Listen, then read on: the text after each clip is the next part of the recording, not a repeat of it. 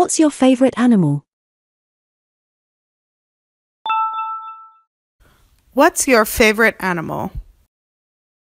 I would have to say whales. I've been fascinated by them ever since I was a child. There's just something so majestic about them. Maybe it has to do with their size. Plus, they are highly intelligent and family-oriented creatures. It's believed that they even speak their own languages. Do you like to see animals in the zoo? Not really. Sure, it's interesting to see them, but I also feel sad seeing them in cages.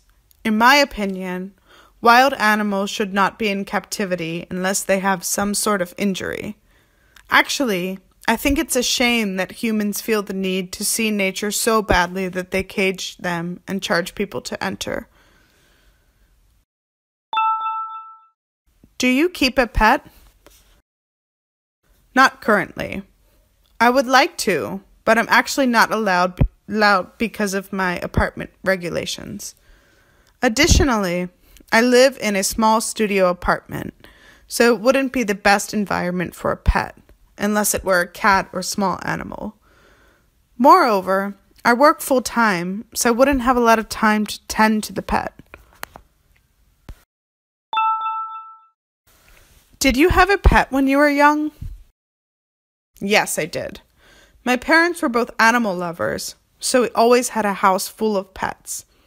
My first pet was a lizard named Charlie, then onto my very own black kitten named Pal. Although I played too hard with my pets and made them annoyed, I still got a lot of joy from them. Additionally, I also learned a sense of responsibility from a young age. What pet will you have later? I think I want a dog and a cat. When I think about it more, I cannot imagine having a family without a dog for my children one day. I can envision them playing with a golden retriever or Labrador retriever, as they have a friendly demeanor.